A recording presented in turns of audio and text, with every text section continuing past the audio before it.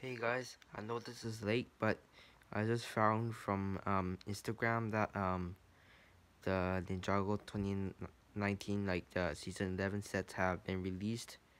I just saw some images of the Spin Jitsu slams, the Lloyd's mech, and then the land bounty, and then the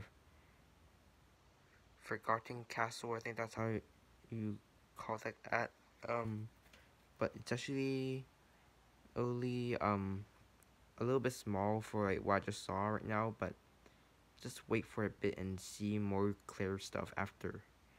And another set that Kai has, and yeah, just to let you guys know that the sets are being released, like the images.